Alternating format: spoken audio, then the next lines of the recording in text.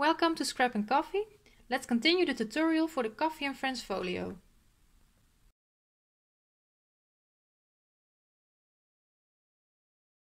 So in our last videos we've made the cover for the folio and we've made the left inside. And you still owe me the booklets that were going in the angled pockets. So let's start with that so I'm not able to forget it. For the booklet you will need two pieces that measure 11 inches by 3 3/4, and you are going to make a score line at 5.5 inches. And it's really easy because that's all. You're going to fold it in half.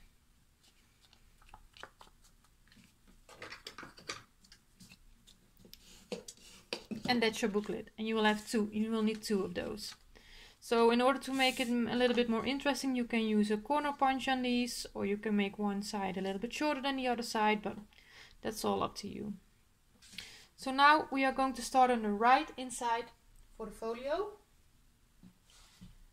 And I have my pieces prepared again. So again, I've cut and scored all my pieces and I've placed the tape on all my pieces. Also, I would like to remind you that the cutting guide is available on my website scrapandcoffee.com. It's a free PDF file that you can download over there. So we are going to start with piece E. It's the large piece that has one score line, and we are going to fold on that score line and burnish that fold. Then we have our piece T with two score lines. Fold on those.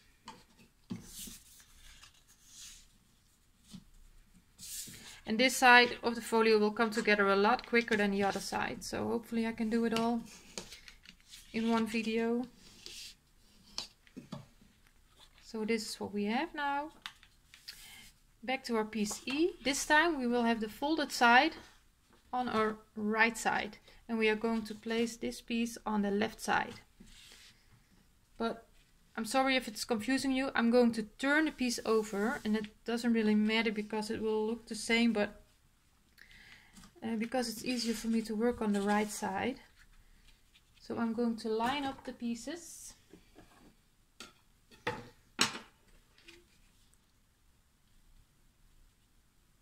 With the top and bottom.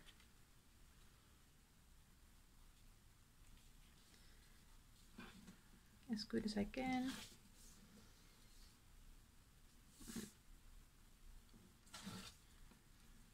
I know I'm trying to be way too perfect over here, but that's just what I do. Remove that tape backing and place it on there.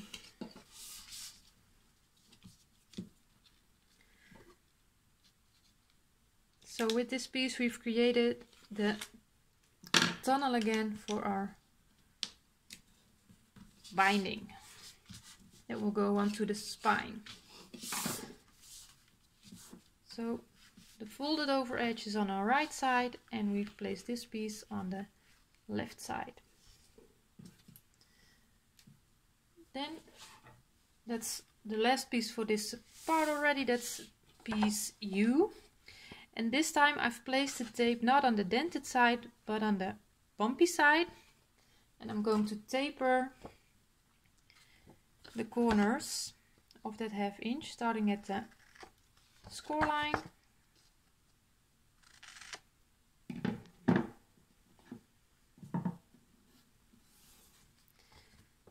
Fold it towards the bumpy side.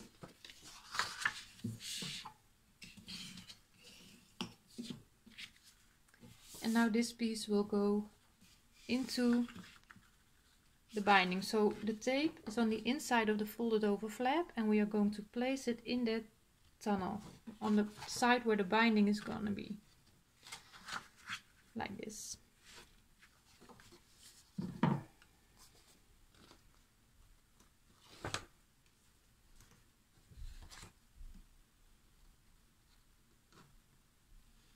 Just make sure we are going up to the score line, still be able to see it. make it straight.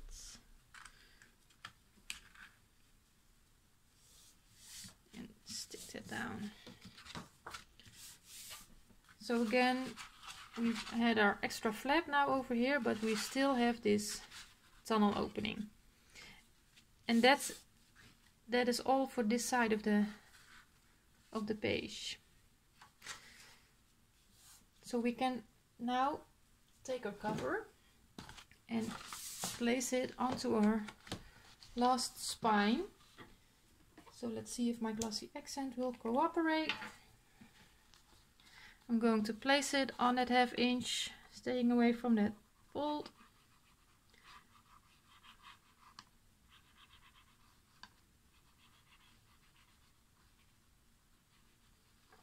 Do that on both sides. Fold it over a little bit so I can see what I'm doing.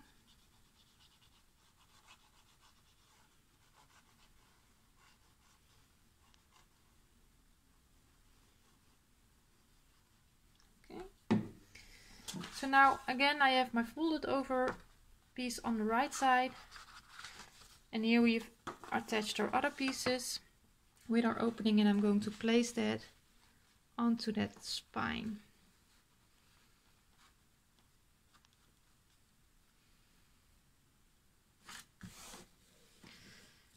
And stick it down.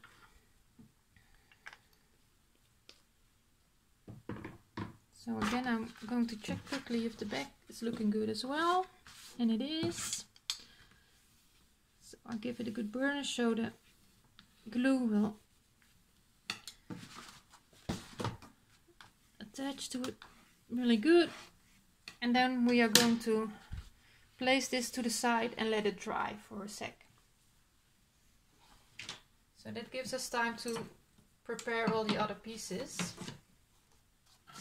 And I will now first we will do our end piece. And our end piece has two score lines, 1 1/2 inch and then 1/4 inch gusset. I place the tape on the dented side between the cut edge and that first 1/2 inch score line. And we are going to taper on that 1/2 inch. And then we are going to fold on both score lines.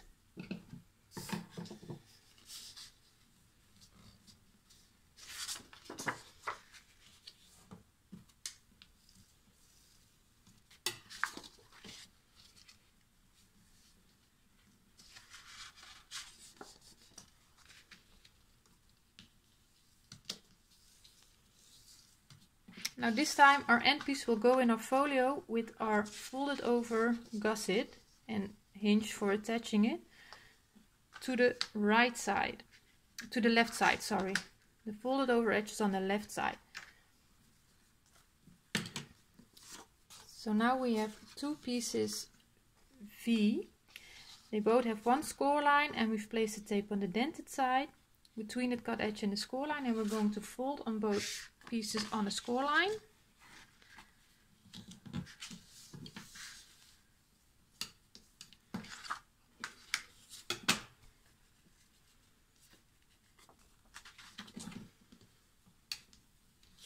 And they will go on the front of the end piece. And you can center them a little bit, so you have around a little bit more than 1/8 space on the top and the bottom. So that's what I'm going to do, and I'm just going to eyeball it. I will lay it flat because it's easier for me to attach it. And I'm going to line it up with that score line after the 1/4 inch gusset, and we don't need to taper these flaps of the 1/2 inch hinge of the flaps, because we will cover it completely with our pattern paper. Make it straight. That's one. So this will open to our left, and then we will place the other one on this side, and that will open to the right. So it has to be like this.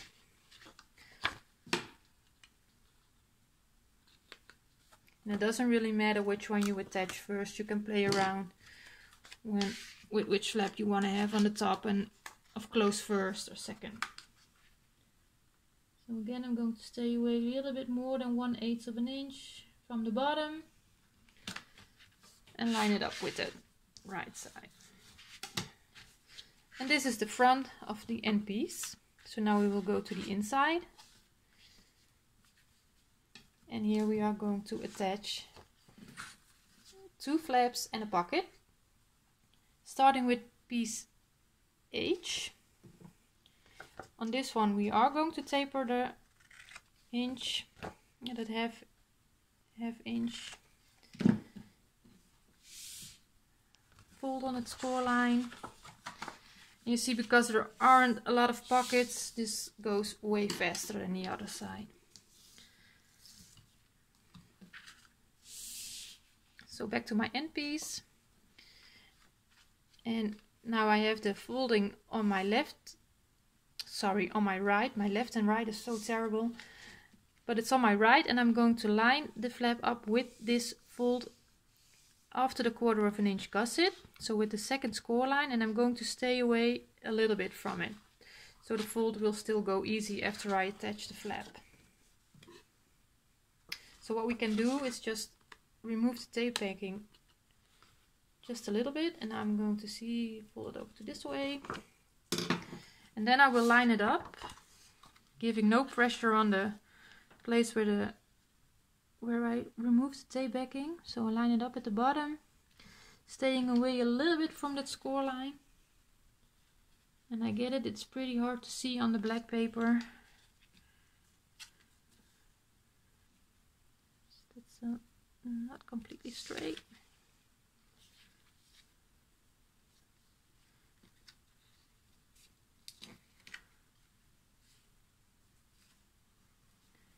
Then I stick it down and I can remove the rest of the tape backing.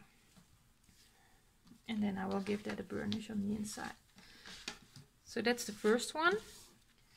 Then the second one is going to go on the other side. That's the W. Again, we are going to taper this 1/2 inch to hide the construction. Fold on that score line.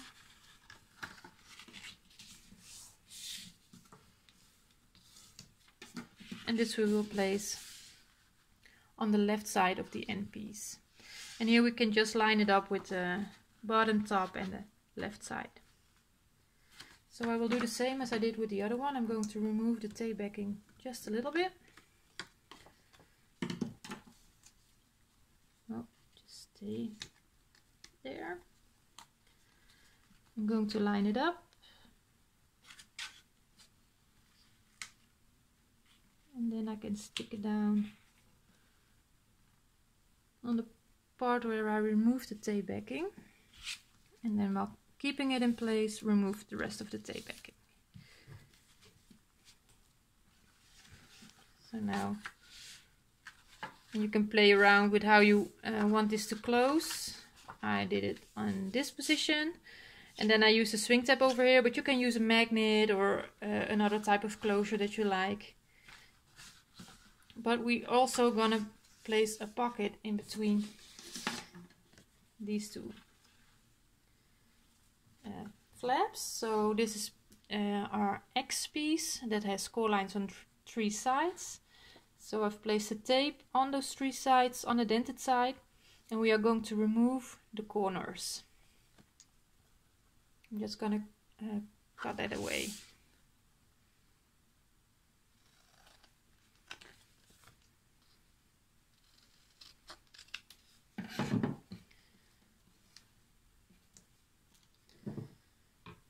And then we are going to fold on all 3 score lines.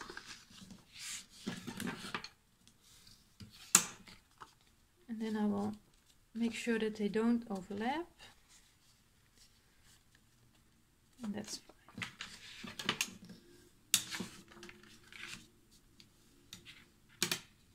And I will give it a dry fit really quick because you want it to fit in between your flaps. staying away from that score line a little bit on both sides, and the measurement should provide for it, and it does in my case. But if you for some reason your pocket doesn't fit in between the score lines, then you need to adjust it a little bit. So you make a new score line a little bit inwards and fold on that one, because otherwise your folds won't go as they need to go. So I'm just going to remove all the tape backing from the whole piece, and then I'm going to place it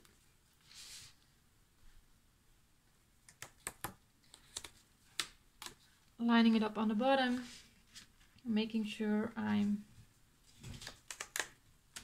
in between those score lines. And it's always, you just need to take your time. See, I'm struggling as well, but when I remove the tape out of one side only, for some reason I'm getting my pockets on crooked, so I just do it like this, and then I burnish it. So as you can see, my pocket and the fold line, there's about 1/8 of an inch space in between that. So I hope you can see that. So this is it for this part, and now we can attach it with our hinge into our cover, into our folio. So here is the folio, and we are working on the right side. We just attached this part, and now we are going to attach the piece that we've made on this side. So I'm going to fold on my first score line, remove just a slight part of the tape backing,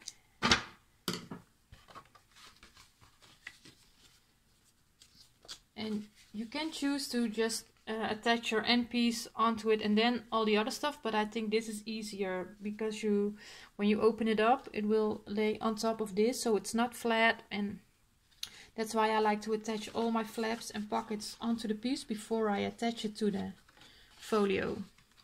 So again, I'm going to place it, but I'm going to stay away slightly from the fold line of the spine, and lining it up with the bottom and the top. Stick that down, keep my piece in place.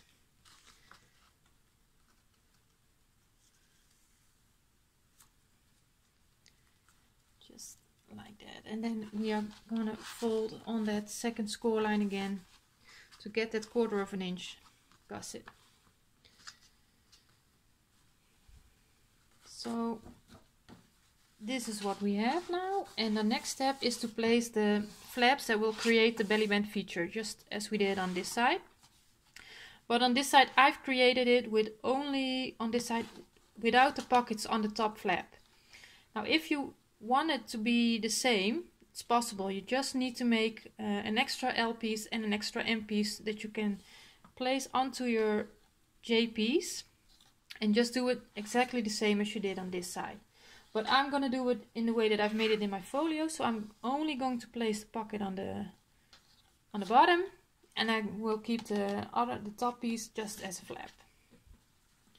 So we will prepare those pieces before we attach it in the folio. And we will be needing pieces J, K and L. And I will start with piece K, 2 score lines, and I've placed tape on the dented side between the cut edge and the first score line. So I will be folding on that one.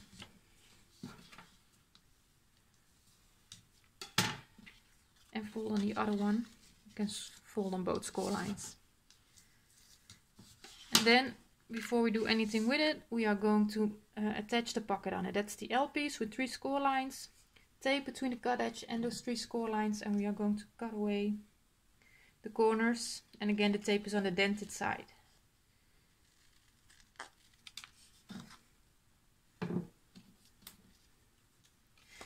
And we are going to fold on those score lines again.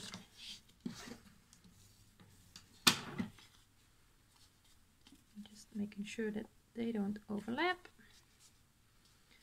Because if they do, then you still have the bulk that you don't want. So if they do overlap, you just cut away slightly more of that corner. And this we will place on here. But I will do it with the 2 full score lines, just making the piece lay flat. And then I'm making sure that when I attach it, that I'm still able to see the score line. Don't have to really stay away from it, just make sure that you're able to see it.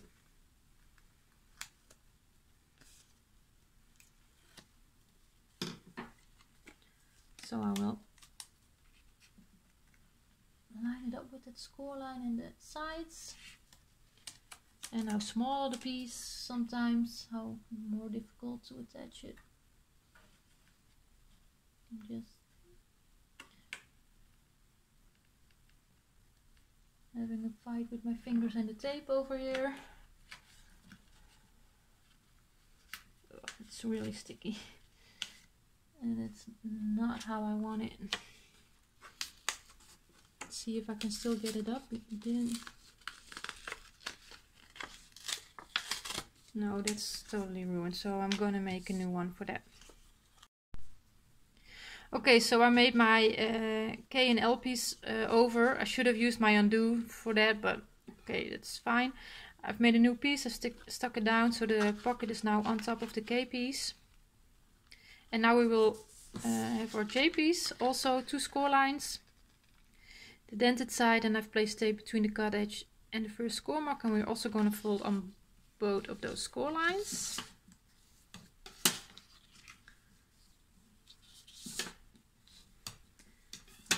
And what I also did, just like on the other side, I've made some tick marks with my pencil. 1/2 inch. I'm going to show you with my ruler. On the bottom, I went 1/2 inch inwards on both sides, and on the sides I did 3/4 up. And then I connected those tick marks, and we are gonna cut those corners away.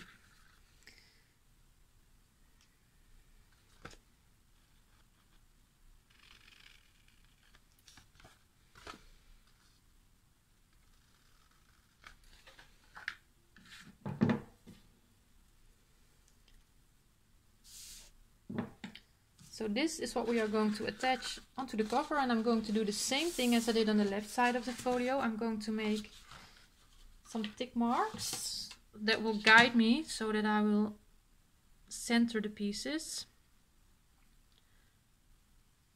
So the 0 on my ruler is in the middle now, and I'm going to make a tick mark 2.5 on 2.5 on both sides, because the piece that we are placing is 5 inches wide.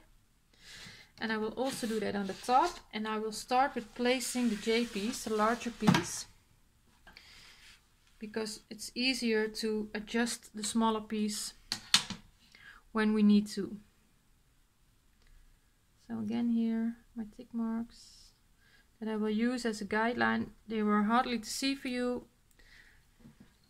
but you don't want to see them after you made your folio. So I have the large piece now, and my folio is upside down, and I'm going to fold on the first score line, remove the tape backing again, and then line it up with those pencil marks that I just made, and of course with the top of the folio.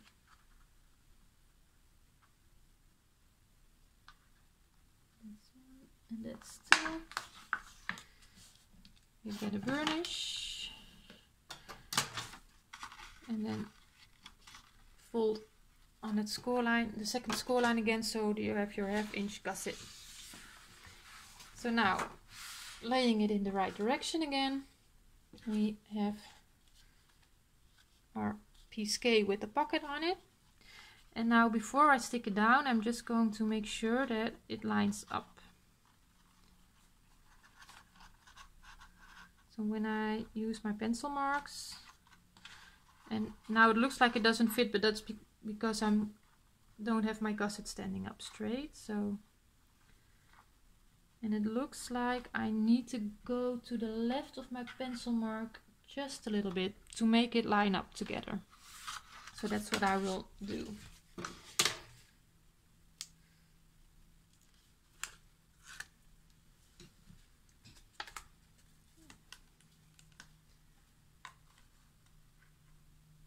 Slightly go to the left of the pencil mark. And for some reason I'm really fighting with sticking it down. Just give that a burnish and then it will be fine. So now when we have our ½ inch standing up, then it will line up.